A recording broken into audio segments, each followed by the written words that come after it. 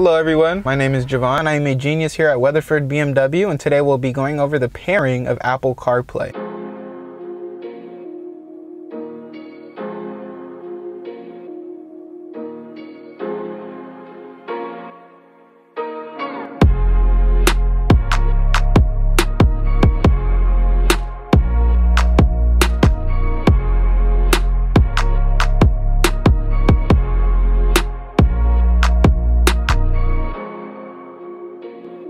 To begin the initial pair of Apple CarPlay, you're going to want to make sure you're at your home screen of your car's iDrive system. Once you're at your home screen, scroll down to Communication.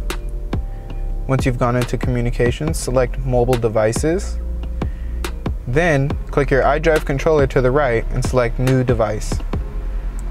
Once you've done that, you should see phone calls and audio via Bluetooth, Apple CarPlay, or Android Auto.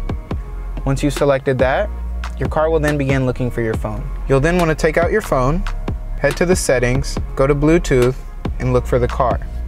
And under other devices, your car should pop up. You'll go ahead and select BMW followed by a series of 5 numbers. It's going to be different for your car. Then you'll be followed by a series of questions. You'll want to make sure that this number matches the number on your car's screen. Once you've made sure of that, go ahead and select Pair.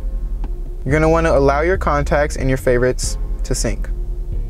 Once you've done that, your car is going to ask you if you want to use CarPlay. You see here where it says use Apple CarPlay. Go ahead and select that, then look on your phone.